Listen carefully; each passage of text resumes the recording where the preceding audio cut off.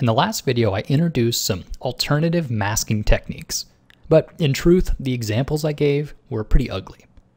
So now that you've seen them in the abstract, I wanted to show you how I can actually use those same techniques in a real production setting. And you'll see how being able to paint inside the lines can really speed up your workflow. So my usual strategy for using locked transparent pixels is to first think in terms of shape, and not necessarily in terms of color. So I'm going to pick a crazy pink color that's not actually in my illustration. I'm going to begin to paint in the shape that I want these boots to be. And since this is on its own layer, I'm going to be switching between the brush and the eraser tool to carve out the shape that I'm looking for.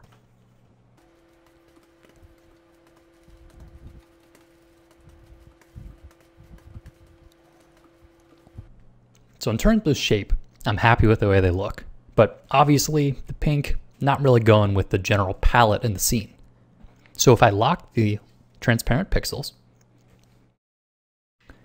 now I'm able to confidently paint with the actual colors that I want to use. So I'm going to actually just sample from the colors that are already in my document and use a large brush because I can paint way outside of the boundaries here, knowing that the locked transparent pixels will keep me drawing inside the lines. So here I'm just working on one layer. I don't have the ability to use extra layers like I do sometimes, but I'm just working out the general lighting and shadowing that I want to get, all the while not worrying about staying inside the lines. Because I created the shape first, locked the transparent pixels, and then I could paint as I please.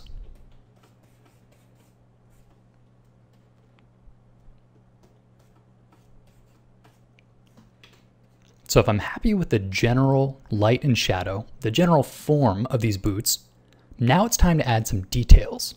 And I find that a clipping mask is a great way to overlay some details on top of a form.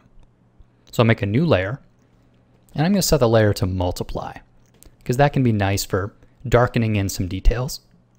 And I'll turn this layer into a clipping mask. And now I can draw confidently inside the lines one more time, but this time it's on its own layer. So I can erase away without messing up all the information that I put on the basic layer below it. So in this way I'm just overlaying low relief details. And you could do any sort of details you wanted in this way.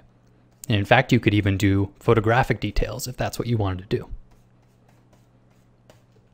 And because clipping masks can be stacked up, I can make another one, turn it into a clipping mask, and maybe I'll set this to a different blending mode, like color dodge, if I want to put in some lighting information. And since these are isolated on their own layers, I can lower the opacity and fine tune as I want to. So what you just saw there was very confident painting, and it was all because I didn't have to worry about going outside of the lines.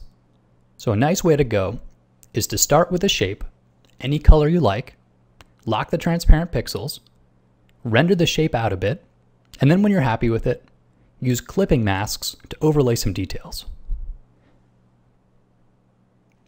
So that's how I like to use these two alternative masking techniques. I'm sure some of you out there have some really interesting and different ways of using them. If that's you, let's hear about it in the comments.